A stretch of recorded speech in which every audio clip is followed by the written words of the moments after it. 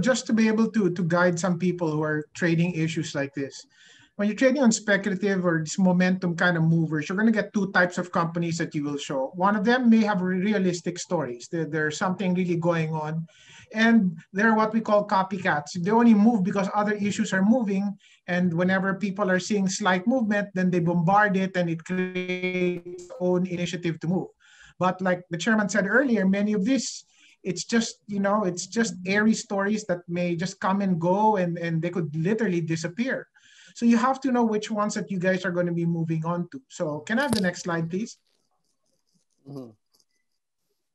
Okay, so if you're buying this momentum-driven companies that have some stories backing them up, they will go through particular phases before you do that. Now, I actually did this thing back in 2018. I'm just refreshing it because this was the first time I saw Ditto and them moving. And they will go first through a phase of speculation, which is that part there you see on the left side.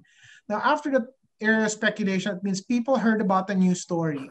And because of there's a new story, it creates some interest. The stock starts to surge. This is that speculative surge you see. And after that, what will happen is, remember, you're only going by a story. The realistic factor of the business has not come in yet. So after the initial surge, you will see that the speculators will begin to leave and the stock will attempt to be able to come back down. This is what we call an orphan period. Orphan because, pinagbabayaan na. The guys who are market moving the stock, they take their profit, they run. And since the company just told a story and they're not actually experiencing the good business yet, the stock automatically will come down because valuations will not merit them being there. But over a period in time, when the company finally generates better business and there's finally earnings coming in, then the stock can start to climb again all over again. The picture you have there on the right side is a picture of Globe Telecom, which shows exactly that situation. It went through a speculation in the early part of the chart there. And then what happened later on is it went through an orphan period. It went through speculation because they announced that they changed their business from Globe Mackay to Globe Telecom. And that was the first time they were going into the cellular business. At that time, they were still losing money. And they began to lose money all the way till, I think, the chunk of maybe 5 or 7 years later. If you see that area where I put, they were still down 870 million so many years later after they announced they changed their business. And the stock went through an orphan period, didn't go up. But eventually, when this company started to register even 2 million peso in profit the year after, the stock price started to go up already. And then we saw a much more sustainable move. Can you go to the next slide, please? No. So let's talk about Ditto.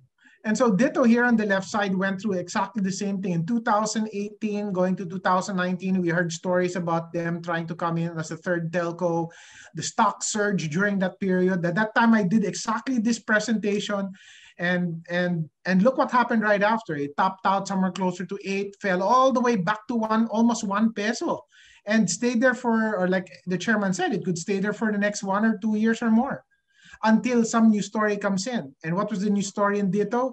Now there's this technical trials taking place, testing the technology that they've actually put up.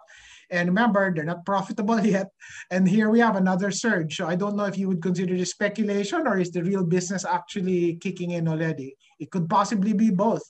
But there's still a chance it could be speculation because it might take several years before they go into profitability. So now you have a surge up there, and after this, what happens? It could possibly be another wind up. The chart you have there on the right side, I will not tell you what it is, but that's one of the issues that Edward was talking about earlier, that went up to the moon, and maybe the company's name is related to the moon, if you were to understand what I mean.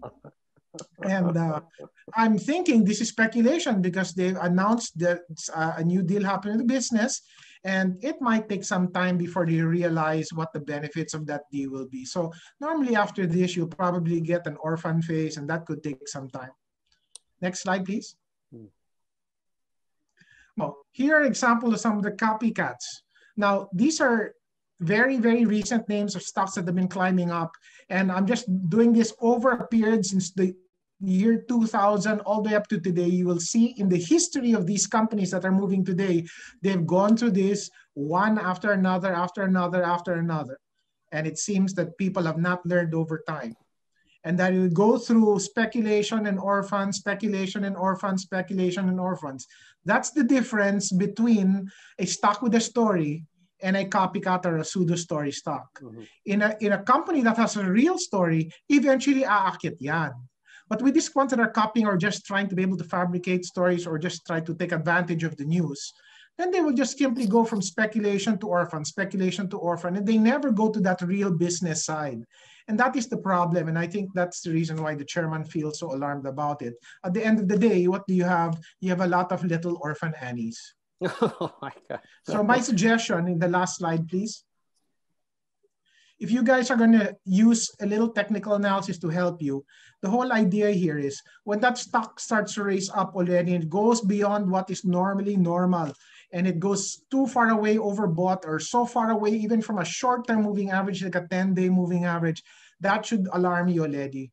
Bentahan ninyo paakyat. Huwag nyo hintay na bumaba ito because like Edward showed you, this could come back down very quickly and you're going to have a mass exit against that exit door. It's very difficult to sell during that time. So don't wait for that. And please, the volumes you should be putting in stock like this should be minimal. They shouldn't be a greater chunk of your portfolio because like he said, what you're doing here is you're taking very much gambling motions. So please protect yourself and don't engage a great degree of your capital here. It could be quite injurious in the overall.